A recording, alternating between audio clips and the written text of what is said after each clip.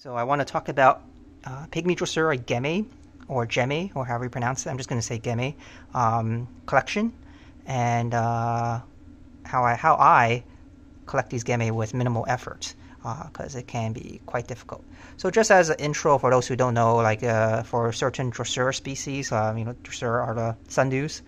They're the ones with the sticky leaves that catch insects and eat insects. For a certain subgroup of Drosera, there's the Pygmy Drosera, which, true to their name, they're very, very small. They kind of look like this. They're really pretty, little jewels, I guess is how to describe it. And they stay real small. So if you want a tiny little plant, these are the go-to. And they make something called Gemmae, which, let me show you this close-up of a pot that I've already moved here. So the Gemmae are, let me get the tweezers to point at them. The Gemmae are for example, this one on the top here, this crown here, you can see it has this glob of little seeds, seed-like things on it. So Gemmae are not seeds. They are more like some sort of organelle that are like leaves or something, but they act like seeds. And their purpose is to just propagate the plant. All of these Gemmae are just clones of the mother plant, so each one will develop into the exact same copy of this plant. And they kind of act like seeds. They don't last as long as seeds, and you could treat them as like succulent leaves, kind of. So in the wild, like if there's rain or some animal brushing by, it will like touch this glob and it will like kind of pop. And all the Gemmae will fly everywhere nearby and then spread the plant around.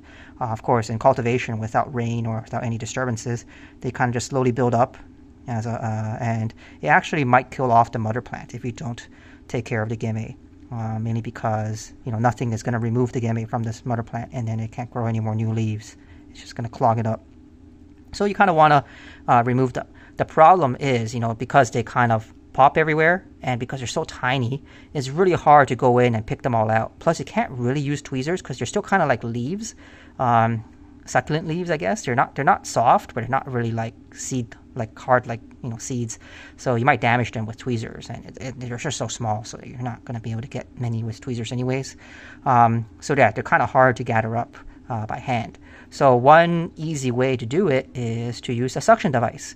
I think in the past people would like have a container, maybe like a film canister, and you'll poke 2 holes in it and just put 2 straws, and you just suck from one straw and then use the other straw to vacuum up the Gemmae around the crown here. Of course, you're going to have a little piece of like cheesecloth or something inside the container too, so that you don't accidentally suck up the Gemmae into your mouth. But for me, I use this vacuum method.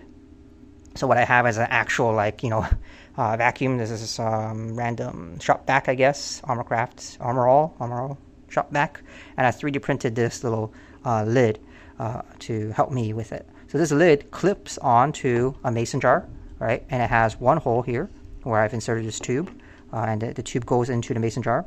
At the end of the tube, I'll put this little baggie, so that the Gemmae doesn't get sucked up into the vacuum.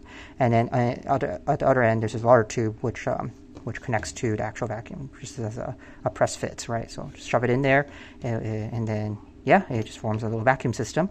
At the end of this tube, you don't really need this, but I also 3D printed this little tip so that I could pick at the Gemmae.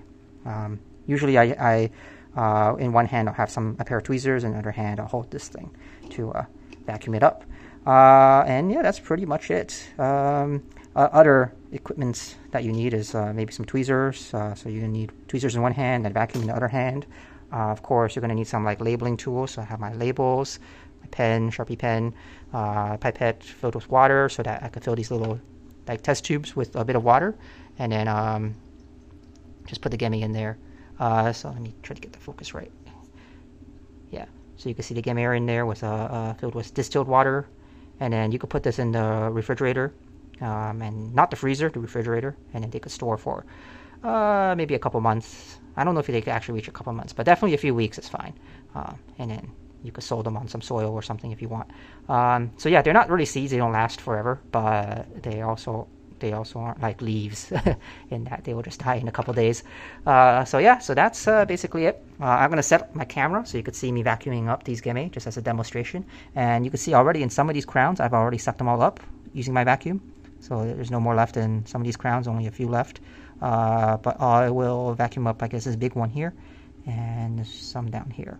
So admittedly, it's a bit hard to do with the camera in the way. I'll try my best, but you know, through the camera screen, I don't have any depth perception, right?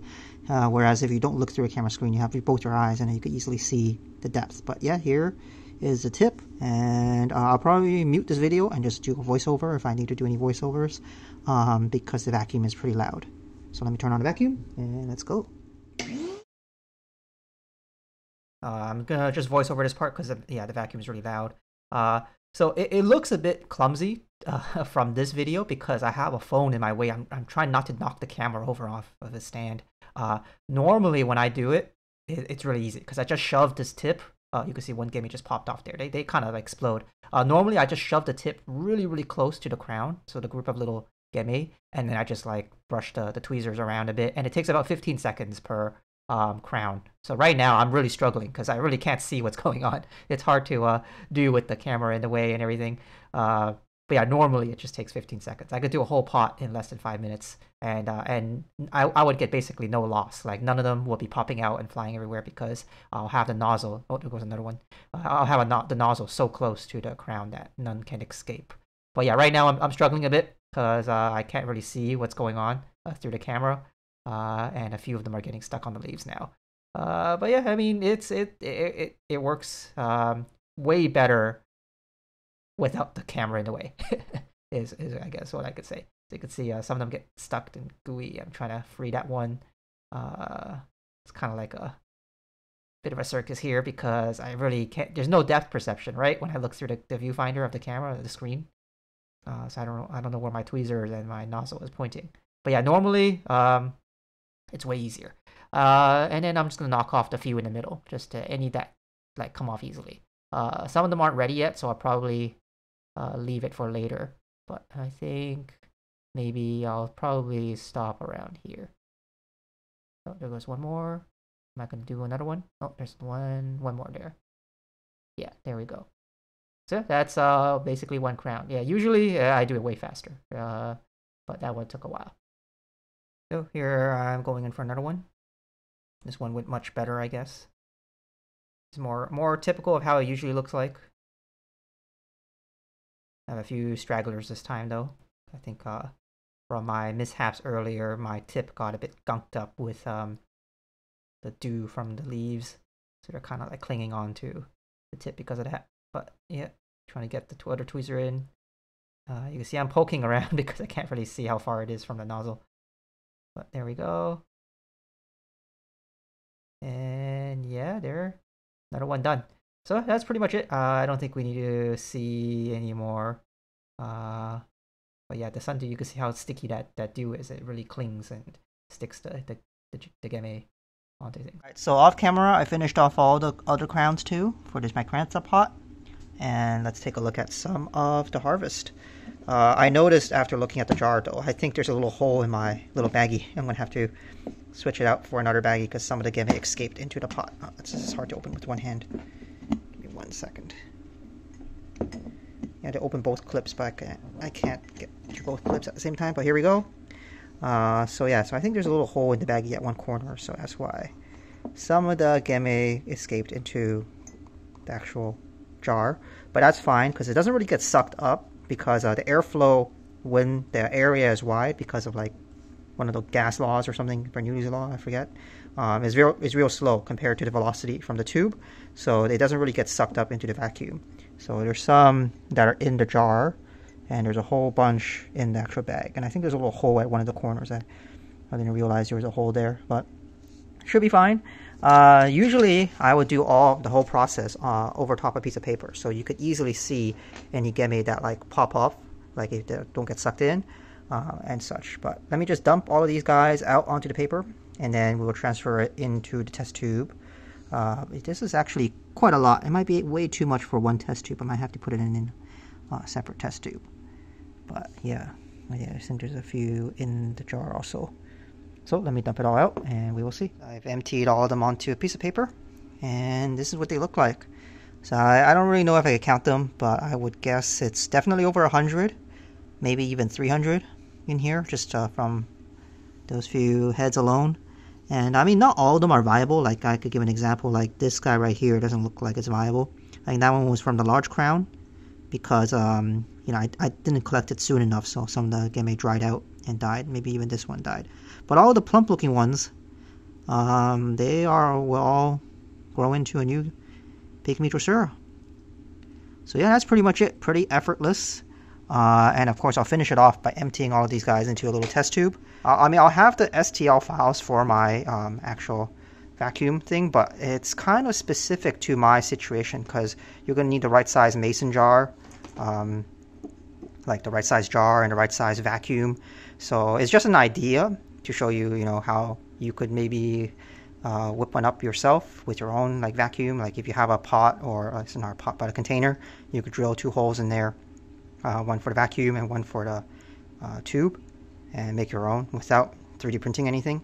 It's not that difficult, and yeah, it's pretty effortless.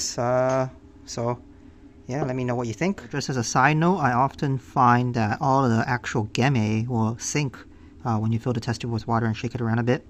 But like, you know, debris, like these little flower bits, will float to the top, and I fish them out. Just moved them out here to show you guys what they look like, but I would fish them out just to prevent rot or something like that. But yeah, this will be a tube that you could store in the refrigerator and make new Pygmy Drosera. And also another thing is, make sure to do a few taps on the tube, just so that like any Gemmae that gets stuck in the tube are also dislodged. I don't really get many. Usually they're stuck on the tip, but yeah, sometimes like they get gunked up by the sticky sundew, like goo from the leaves, and they might get stuck to the innards of the tube. And it's not really a bad thing. Like there's so many that you don't really care about losing 1 or 2. The thing is, if you're sucking up multiple different species, you don't want to get any cross contamination from various species, because you can't really tell any of the Gemmae apart. They all look the same. So yeah, thanks for watching.